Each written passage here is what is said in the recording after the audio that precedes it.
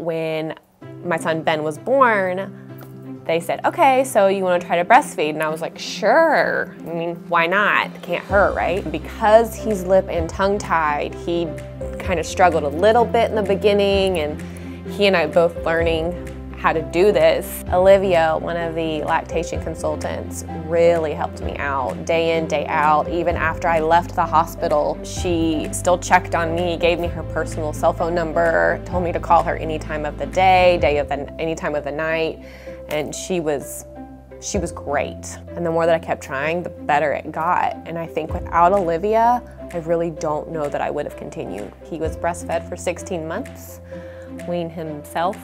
I wasn't ready. That's okay, because he was ready and it's all about him. He did great, and now I miss it.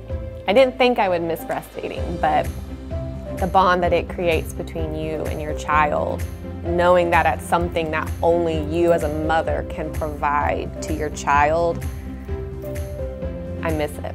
I'm so glad that I chose to breastfeed. I'm glad I was able to, but my next baby, I'll definitely be breastfeeding again. It was amazing to have a support system, because when they say that it really takes a village, it's not just raising your child, it's from those first moments when they're so itty bitty. It really does take a village, and I'm so glad that Olivia is part of my village.